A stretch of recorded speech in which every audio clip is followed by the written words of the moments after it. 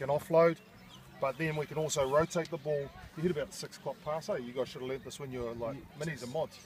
Okay, same thing. 6 o'clock pass, okay, that's all it is there.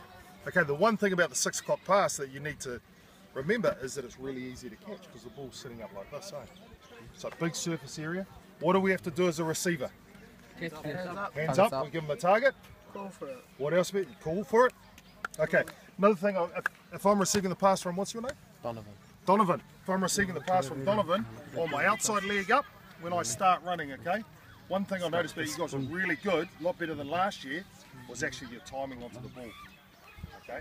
Because the last guy got the ball well before the cone, he could catch it, then transfer it to the other group that was coming the other way.